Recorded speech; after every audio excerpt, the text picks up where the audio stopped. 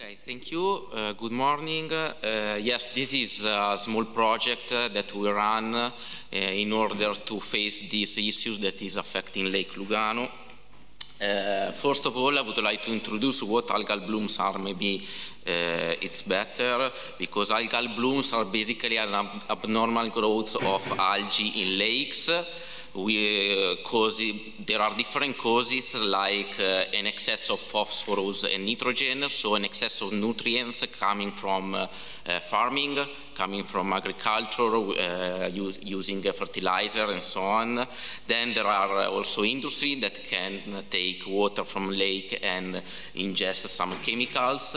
Then there are cities. We have to think about residential sewer, and then there are also heavy rain events which can increase the loads of nutrients inside the lake.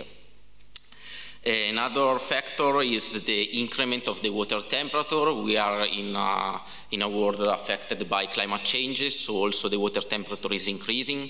You have to think that last summer on Lake Lugano we reached a temperature, or surface water temperature of around 29, and some Cyanobacteria, which can produce cyanotoxins, can grow with a temperature above 24 degrees. And which are the effects of these algal blooms? They have effects on human health, they have effects on ecosystem, of economics. So these are a phenomenon that we have to face for these reasons. The study area is the Lake Lugano. We can speak Lake Lugano as two lakes, because there is this morainic deposit in Melide. Upon that, it has been built the bridge. The North Basin has a maximum depth of around 300 meters. The South Basin has a maximum depth of 90 meters, and they have a quite different behavior. This is the situation during last summer in some Lidos. So it was quite critical. It has the first time that we have so huge events. And so many newspapers speak about this. Either local and national newspaper raise the awareness of citizens. Also because the lake is a very important source for economic. We have to think that here there are many companies for navigation, there are many lidos.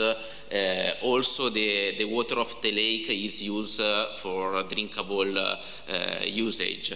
In fact, there are captions at 30-40 meter depth to catch water from the lake and get them to the residential houses. Lake Lugano, of course, is affected by these two elements, climate change plus human activities, which are causing unknown dynamics, which have to be studied. And so also there is a need of monitoring. The lake is in recovery status because from the 70s there are many mitigation actions that recover its health, but now we are reached somehow a stagnation, probably due to the climate change effects. The rise of the temperature are doing negative feedbacks on this recovering status. So what we have done, basically we have built a simple device composed by a control unit and a sensor. We put it in the Riva San Vitale, which is a lido, is one of the most affected area from this phenomenon. And the sensor, we put it at the surface.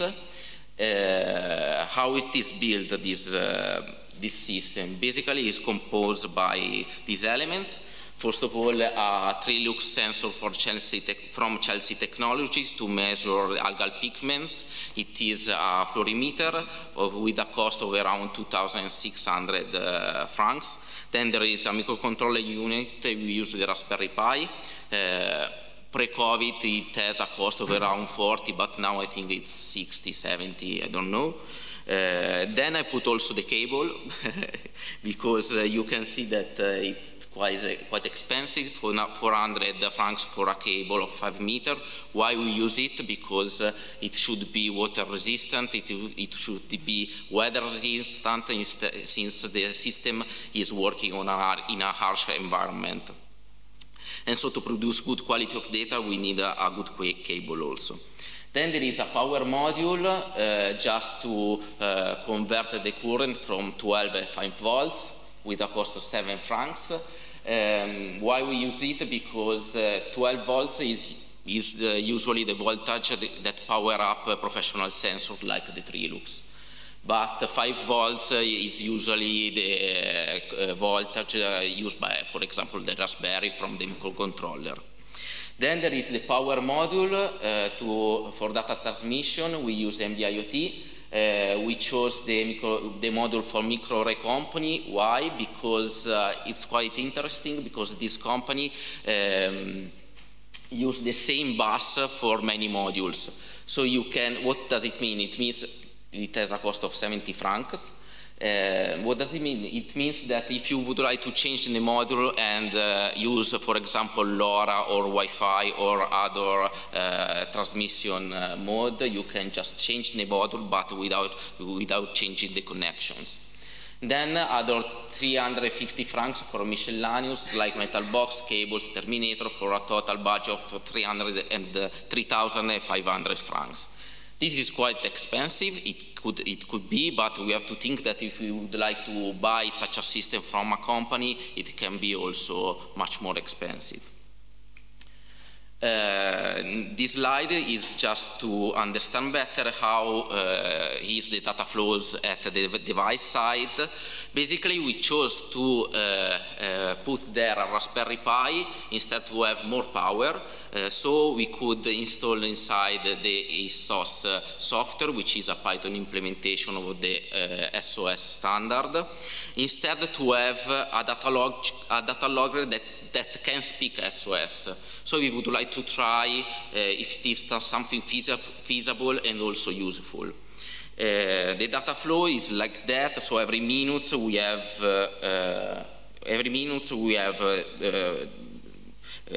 data read from the sensor. There is a quality control test. Then data are inserted into SOS with a flags that can say if the data is the value is good or not. Then every 10 minutes. Everything at the device side, data are aggregated, other tests are run, and then the data are transmitted to SOS, the server side, at the server side through MBIoT and MQTT protocol. Then there is an orchestrator which is subscribed to a topic, and so the orchestrator can ingest the data into the SOS. Here, just to say that the software that we developed for the device is available on this repository. I think that maybe the most interesting part, if I can say this, it's inside the folder module, where there are some drivers that we have written to speak with some commercial sensor, like Louvre stations, like Chelsea Technology sensor, or for Poncel sensor, and so on. Then there are other scripts, and if you are interested, you just have a look inside this repository. And here there is the server-side architecture. Everything is powered up by a Docker Compose. There are different services. Basically, when a request comes to our servers, there is an orchestrator which asks to the authentication service if the client is authorized or not. If yes, the request goes, for example, to its source, which is the general data management that we chose. Inside this architecture, we would like also to test Grafana. Grafana, I think many of you knows something about this software, and we use it for graph and dashboard generator, but also for the alarm notification service. We chose to have a look into Grafana inside this project because it is a small project, so we would like to understand if it respects our requirements, so if also in a productive environment can be useful for us. Also, this architecture, there is a repository, you can have a look, it's public available. There is, please have a look into the prod branch where you can power up the system with the Docker Compose after maybe changing some parameter inside the .m files. And now some results. We collected data for more than 1 year. The system is running still now, but in this presentation I focused on just 1 year, from the 2023 March till March 2024. We expected to collect 52,000 observations, but just 41 have been flagged as good data, which constitutes 78% of the expected data set. This percentage could seem quite low, but for us it's a quite interesting result, because we are not measuring air temperature, which is a quite easy parameter to measure, but we are measuring algal pigments concentration with a fluorimeter. So there are many biases that can happen. For example, a fish that can swim near the sensor, or the solar reflection which go inside the fluorimeter and create other biases. I put here this slide to speak also about the Simile project, where we firstly build something similar, but in a more complex way. In this project, we just create a platform in the middle of the Lake Lugano to measure many parameters with a chain of sensors. And with this project, we just replicate this system, but in a smaller device, with a smaller device. If you would like to know more, please check our publication, our article, where there are more details. After collecting data, we started the analysis. We just define some threshold in order to understand if there is a bloom or not. We identify just 3 classes. The first one is the monitoring, where the phycocyanin concentration should be more than 3.4 micrograms per liter, but also this value should be greater than the chlorophyll one. In fact, sorry, but I can go in the previous slides. Here you can see that usually the chlorophyll is higher than the phycocyanin concentration expected during some periods where there are algal blooms. Then there is, in the monitoring phase, we just have to wait and monitor the situation in order to understand if there is the possibility for a bloom. Then there is the alert threshold, where the phycocyanin should be greater than 6.7 micrograms per liter. This, it means that there is an abundant growth of Cyanobacteria, and so there is the need of a site inspection. The last threshold is the ban, where the phycocyanin concentration should be greater than 13.4. Here we have a critical situation. We have to take water samples and understand if inside there are some particular species of Cyanobacteria, for example Microcystis, which can produce cyanotoxins. We can do it with sensor. In this situation, we just have to take water sample and analyze them in laboratory to understand if there are dangerous species or not. And now a slide just to understand better how the alarms workflow works.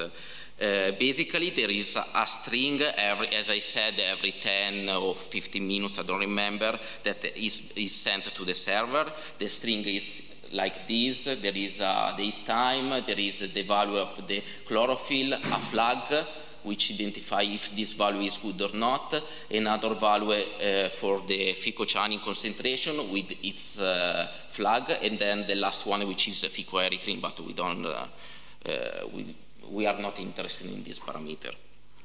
Then this value string goes inside the server into the 3LuxRiv procedure managed by the SOS, and then there is a listen notify system using the PostgreSQL, which can fire an aggregation process which will aggregate the 10 minutes time series to 1 hour time series. Such data are then collected inside a new procedure, and this procedure will be used by Grafana in order to create alarms and create a dashboard after setting, of course, rules and notifications. This is the dashboard that we usually used to share the data with our stakeholders, which are mainly the cantonal office for water supply. And here you can see that there are the 3 main classes, and you can see also in 2023 how many times the image is not so good, but how many times the values are over in the bind classes. Here there is a little bit of more an analysis. We just measure how many times the values are inside, for example, the monitoring classing, and it happened 100 times. In the alert class, it happened 900 times, and the bind class, it happened 600 times. But basically, we analyzed, we faced just 3 main events, one in June, one in August, which is the huge one, and then the third in September. Here there are also 3 different images for the 3 different events.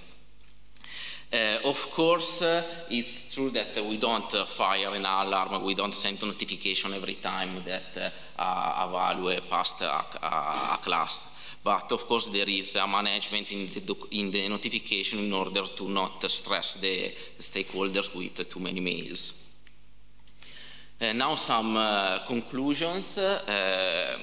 First of all, we test the replicability of the system that we create in the Simile project, and I can say that we have a successful result.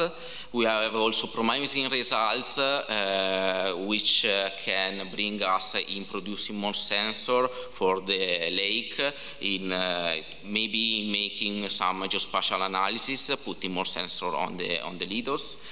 And also it's very useful to have sensor in order to validate satellite images, because we know that some parameter like chlorophyll A concentration can be calculated from satellite images, but we need to validate this data.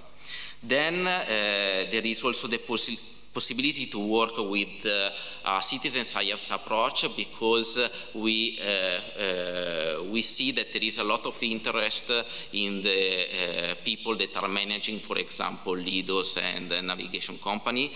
So they would like to have something like acute or a system very similar to that one that I showed you, to understand better the status of the lake in order to better manage the client's requests. And then there are some negative points for our point of view. First of all, Grafana, in our situation, it's a very good tool to provide easily dashboard to create in an easy way notification. But when you have to create some complex system, it has some. I see that it has some limits. Then, of course, we need a more suitable standard, because we tried to put SOS at the device to have a data logger which is SOS compliant, but SOS it's very verbose, so actually the device cannot speak SOS. It's impossible, because we have to reduce energy and reduce the load of the body. And then another thing that I would like to highlight is about the data quality controls and the maintenance activities, which are the key to have a successful data set. We can put, with IoT, we can put in the environment many sensors, but this data should be of good quality, otherwise are useless. Why I speak about maintenance? Because in using fluorimeter in the lake, there are many issues. For about the fouling effect, where a biofilm can grow over the surface of the sensor, affecting the measurements. And also there is another effect, called quenching, where the solar light can reduce the concentration that is measured by this sensor. So there is the need of monitoring, and there is also the need of a technician that can look at the data and understand better what they really say. Some future developments, I speak about notification. We tried Grafana, and we understand that we did something that is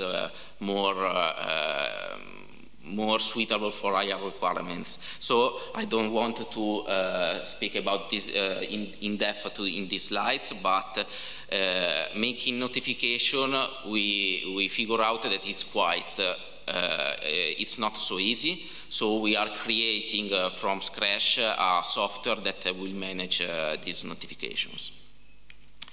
And the last slide, I think, maybe, it's about our new implementation. I speak about SOS.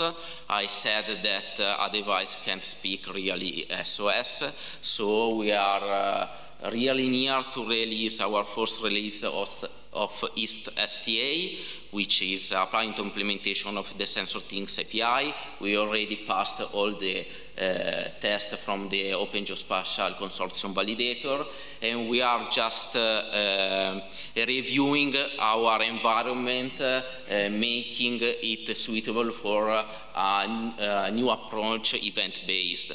So everything will be an event, which will fire services and which will fire notification, which will fire quality analysis on the data, which will fire processes, and so on. Thank you.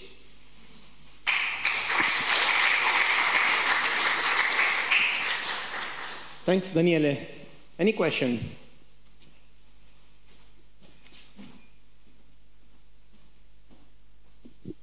Would you please, I am Sultan from Saudi Arabia. Would you please go to the last 3 slides, the conclusion one? Sorry, but... Yeah, go more, and also one for, yes. When you said here, Grafana is not enough to manage complex notification system. Yeah. Do you mean you need more sensor, or can you give example? Can you do in this system model you are providing in real-time monitoring in day and night for the lake? Okay, I will try to understand what because the sound is really bad here. Yeah, no, my precise point is real-time monitoring. Okay, we use Grafana to fire... real-time monitoring, I mean... Real-time notification. Real-time monitoring, yes. Yeah, we use Grafana to fire real-time notification, but we figure out that, okay, you can do it, of course, it's a very good software, but when you have different kind of stakeholders, you have many sensors on the network, maybe you will have to create groups of people that are interested in having some alerts on a set of sensors instead of all the network, no? So we figure out that it's not so easy. Also, it's good to have. Here, I put here something. When you fire an alert, then you have to wait instead of stressing the stakeholder with emails. It's not an easy thing to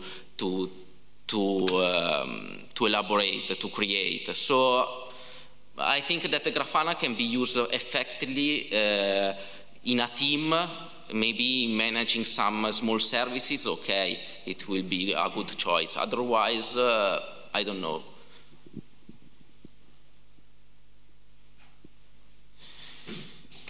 we tried the other microphone. Please try to keep it a bit far away from the mouth. Maybe we maximize the... Okay, I'll try. You mentioned that there are some professional, like off-the-shelf sensors that do similar things. Do you think it's hard to connect, or do they speak like similar protocols? Is there a way to integrate them? Because I imagine citizen science and building them, you might struggle from quality issues. So is there a way to implement like commercially available sensors in this as well? Yes, I think so. If you speak just about sensors, it's a really a difficult task, because a fluorimeter, having a professional fluorimeter, it's not so easy to implement. But if you speak about all the system, all the device, we are writing right now a project in order to get some funds and make something that is that can be sold. Yeah.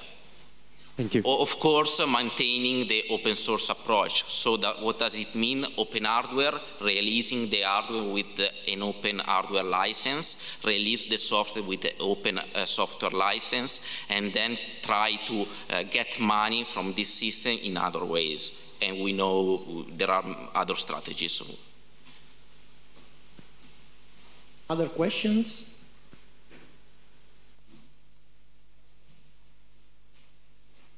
I think that microphone works better. Okay, oh, okay, I can help. Yes, hello. Have you considered using Apache Kafka for the streaming data? So what's the difference between Grafana and Apache Kafka for streaming data? Could you repeat, please? There's also an open source solution for streaming data called Apache Kafka. Have you considered using that for your streaming data? Yeah. Okay. Yes, in the new architecture we will use Kafka. We are using Kafka to managing messages. Yeah. Anyone else? Quick one. Quick answer. It was nice to see the SOS server. The sensor observation service, will you continue to keep using this, or are you considering something new also, like sensor things? Or is it good to stay with SOS? Yeah. If you would like to have interoperability, SOS, it's okay. So we will keep to develop SOS, of course, to maintain it, but new developments, I think, in the future will be on STA, because in SOS we bring there many features, so it is used for managing our meteorological network of the canton. So the development of that software will continue, of course. Yeah. Thanks a lot, Daniele. We need to stop here, but of course he's reachable. Please approach him for questions. Thanks.